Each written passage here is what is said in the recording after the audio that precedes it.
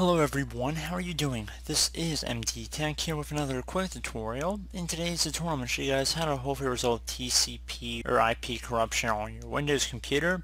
This should hopefully be a pretty straightforward tutorial, and without further ado, let's jump right into it.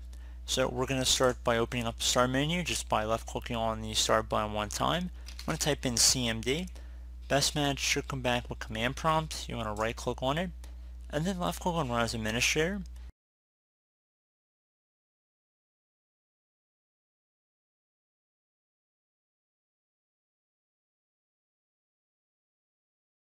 If you receive a user account control prompt, left click on Yes.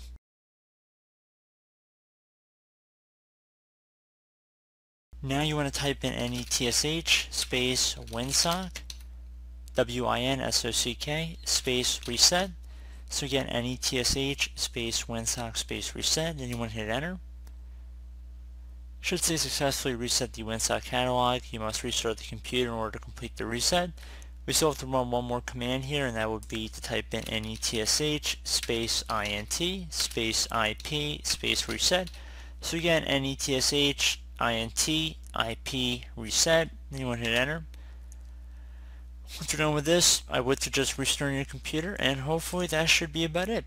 So as always, thank you guys for watching this brief tutorial. Do hope I was able to help you out, and I do look forward to catching you all in the next tutorial. Goodbye.